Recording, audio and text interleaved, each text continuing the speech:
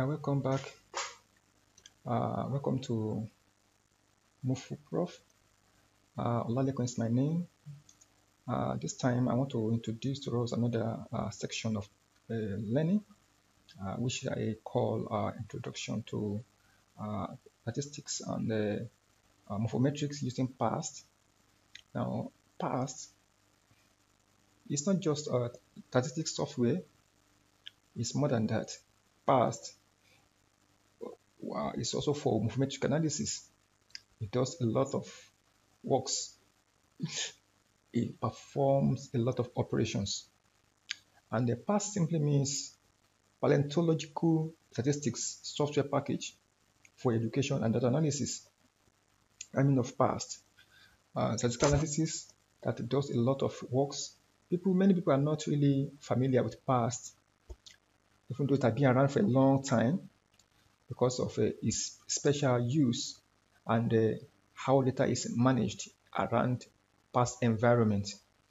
But the past is very simple to use and it's very straightforward and very accurate. So I'm going to be introducing the past to us in the few times now. So I will start in form of series, the lecture. So we'll be looking at it step by step, how to use it for data analysis and morphometrics. So today I just want to introduce it to us first and how to bring in data into past. That is one of the primary challenge in using past, bringing your data in. All right, it's one of the challenge. So the current version of past is 4.03. That's current version 4.03. All right. So you can read more about past here in the website here. Just type past software. Don't just type past in the Google to search. Type past software. All right. When you type past, you will see many things will come up that you will not be able to understand. So just type past software. Then you can see a lot of things. So you can see a lot of features of past here. All right, from the website. So and if you are running past on Linux, this is just on Windows. If you are running Mac, you can also go for past Mac on Mac and go to Softpedia to download past for Mac. So here just click on download here. This is for Mac version. All right. So take note. I've not used the Mac version before. I don't know how it works, but I believe it works fine, like a Windows also. So just it's the same. And one of the advantage of past that you don't need to install. That is one of the powerful features of past. It's built based on Java. You don't need any installation of past. It's very portable. That's what I mean. You can just when you download, the file is a single file. Just double click and open. You can open from your pen drive. I mean, if you have a flash drive, just copy the file, the file inside your pen drive and take it to anywhere. Just double click and open it from your pen drive and use. That's all. You don't need to install like other applications that you install on your computer. No, it's a very singly loaded file. You don't need any installation. That's why it makes it very powerful. Okay, it's run on the go. You can use it on the go. For your pen drive, you can use it anytime, anywhere. So that is why it's very powerful. So it has a lot of features that many people do not know. But today I just want to introduce to you the past software, and I will be looking at how you can install. So just download it from the version you download it here. Okay, for Windows version, for Mac version, go to Softpedia here. Just go to Google, type past software for Mac. All right, past software for Mac. Then scroll down to past for Mac here in Softpedia. All right, so you can download to take to this particular page. Then you can download free download. So when you click on here, it asks you for maybe you want to download from here or from the external mirror. So just click on anyone you prefer, and to take you to the link for downloading. All right, so that is when you download, you just copy it. Most of the time, I usually do what I copy it, I put it in create a folder for it. I put in the folder on my program files, and now right click on it because it's just a single file. Now right click on it, and I will create a shortcut to my desktop. That is how you use it. So now let's go and see what I'm talking about. This is the past now, right? 4.03, that's the latest version. That's my shortcut here now.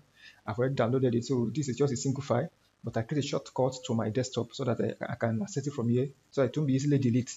It won't be easily deleted from my distance. So that's why I created a shortcut to it from my program file. So it's not installed. So this is interface of past. This is past interface. All right. So when you go to help here, you can see you can go to past about. can see the version here, right? So this is the current version, pass 4.03. All right, so it means paleontological statistics software package for education and data analysis. All right. So now, what I want to show you quickly here before I close today is how to bring in data to your past environment. That is has been a social challenge to people over the time because they don't know how to bring in data. They like past, they want to use past, but they don't know how to bring their data in. They have tried several times, but it's not really working. So I want to show you very briefly how to bring your data in. There are different kinds of data, okay, that past allows. So I'm just to show you briefly two type of data that you can bring in very easily. One of them is a normal tabular data. Okay, normal tabular data is the one of rows and columns. That's all. That's normal tabular data. Okay, so it taxa base. So now, for example, look at this Excel file here. Okay, I have this. Okay, this is a normal file here. Okay, called diabetes. All right, it's a data set. I'm going to be using data for analysis. So now this particular data set here, now it doesn't have it has a, you can see the heading here. It has heading here, which means it has a column, okay, which is normal for every data set. All right, it has a column, but it doesn't have any row identity here. Okay, so in past, the way you bring in the past is different from the one that has row, and some data doesn't have heading at all. Okay, so past, you just use normal ABC for it, which is not allowed, but you are not permitted to do that because you can't, you need to be able to do a proper analysis for that unless you are just creating the data in past manually. For example, you want to create manually, you can just type manual data here for yourself, okay, for testing purposes only, right? But if you want to use a proper data, you won't be using A, B, C, D as your column heading. And that's not proper for normal data, right? So you have to come with your column heading. So every data is supposed to have a column heading normally. So now we are bringing in this data now to pass. So how do you just copy it? Just Control A, I copy it, or you drag over it to copy it. Control C in Excel. All right. So you now go to past. Okay, I've opened my past now. What do I do? Because this data set, it has a, look at it again. It has a column heading, right? It has column heading here, but no row heading. There's no row heading. So just from this place down to this place. So what do I do now? I come to pass. I press column attributes. Why? Because it has column heading, but there's no row attribute. That's what I'm saying. So what will happen? So you just click on A here. This name. Look at this line name here. You click on this place. This name here.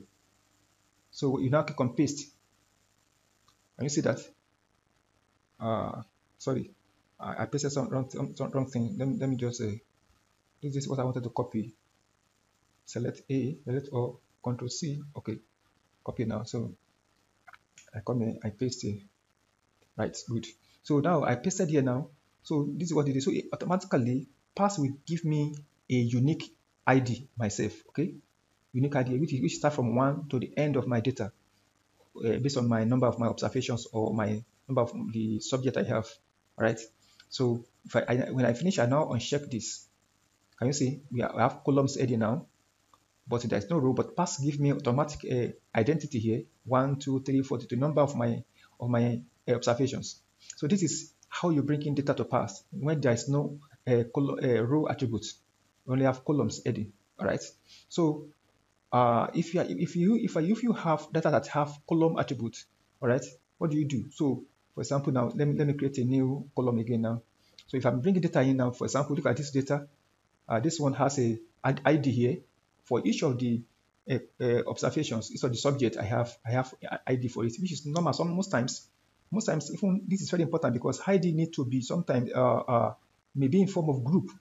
Sometimes yes, it may be grouped ID, whereby you have maybe different kind of species arranged in their ID, in their name, or in their ID. So it can come in different way. Maybe you don't want to use this one, you can use this one in the past. So you're going to, that past have way of handling group data. All right. Yes, without even applying grouping to them, without applying grouping for it. That's way of handling it specifically. So for to bring in, I just select all now because this one has that's identity. So I just come here, I click on column attribute. All right. Now I have row attribute now. I click on row attribute now. All right. So in this case now, I click here. Okay, here, not on A anymore. Okay, before I use A, but now I'm using in this intersection between A and 1. All right, under my name, that name here, under name column here. So in that case, it will create identity that I have here. It will now create my headings here. That's what it means. So that identity will be here, the heading will be here. So it will automatically adjust. So when I paste here now, I paste. All right. So I now uncheck both of them. I uncheck this and uncheck this. Can you see my heading? My headings are here. Can you see my identity here? My headings are here. Okay, that is how to bring data into past environment. So to make your work easy, then you can now maybe select or begin to administer it, or just select the first line like this. Then hold down the control key to select another line. Control key, select more. Control key, select one. Right? Or you can use a shift key to select more directly from here. All right. I want to select from here to here. I select shift key. I click it. Okay. To select multiple together, shift key, multiple together. So that is how to handle data in a hurry. Now, what if I want to bring in data such as maybe, because data, PASS doesn't just handle data analysis for statistic only, it handle for morphometric as well. Okay, landmark data. Want to maybe morphology, you want to handle landmark data that you have collected from maybe from specimen, from bones, from faces of human beings, from animals, from wherever they have collected from fish. You want to analyze it, PASS can do it for you, but you have to know how to bring it in. And most of the data set have different variabilities. For example, majority of data comes in form of TPS, things, place, plan. That is format. So if you, for example, if you look at this now, look at this. This is the data set now, okay? In landmark coordinate, okay? If you open it here, look at it here. So we have 32 landmarks, okay? It has S-axis and Y-axis. S-axis, Y-axis for the first set of the specimen. The ID of that specimen is called F01. That is the identity. It has ID. Then second set is also start from LM, landmark 32. It has S1, Y1, S1, Y1, S1, Y1, because this is two-dimensional, all right? So the second half ID is FO2, all right? And the same thing with third and fourth like that. So this is just two-dimensional data set. If it's three-dimensional, you have S, Y, Z. So PASS we understand that this is S1, Y1, all right? So S to Y2, S to the Y3, S for Y4. So you understand that this is S and Y. So if you have three-dimensional, it will be S, Y, Z. Okay, SYZ, SYZ. All right, so PASS understand TPS format. So you can load TPS one directly to PASS easily. We have NTS file, we have a ZSP file. So now let's see how we can load this. So just open PASS. Let me say just new, right? So I click on file, open, right? Here I click on landmark coordinates. I browse it from here, right? I click on open. Can you see? So PASS understand. Can you see my the ID here? F01, F02, F03, F04. PASS understand. So it help me arrange them. Look at the format it is here in my format TPS format actually for every landmark data. Okay. When you finish your landmarking, automatically whether you use digit format or use other package like R or whatever package you use to come in this form, automatically come in this form. So this is TPS file. This is a uniform file for landmark data. So we have S1, Y1, S2, Y2, S3, Y3. You understand? Arrange it for you in that format. If you have three-dimensional, you go S1, Y1, Z1, S2, Y2, Z2, S3, Y3, C3. That's how it will arrange for you, or Z3, whichever one you want to do, either Z or Z. So this is how it is structured for you. You can now begin to analyze it, all right? So that is how to bring in landmark data. So you can copy it from here. As it is now, it is in CSV format. This structure before you bring in form of TPS, but you can bring it back, take it out from here in form of CSV format. How do you do that? Just select columns and rows. Look at it. Can you see? Is it not very simple? Now, because you have been looking for how to get this part of the format now, you don't have to get it before. You only have it in form of the TPS file, which is not easy for you to arrange in Excel. But now you can arrange this one in Excel and make it a proper CSV file. So just select Control A, select all, Control C, you come back to your Excel.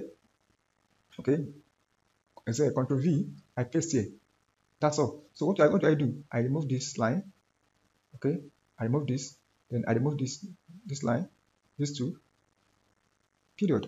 That's all. Can you see? This is my ID. If I like, I can put ID here. Okay, ID here. Then X1, Y1, X2, Y2, X3, Y3. Can you see? So I've brought it to Excel very easily, very fast, just for proper analysis later. All right. So that is how you handle data in Excel and past. So I will be sharing more later about past and use it together with Excel as time in subsequent time. So just make sure that you tune on and you connect, subscribe so that you can continue to enjoy the classes. So I will see you also in the next class. Thank you so much for listening.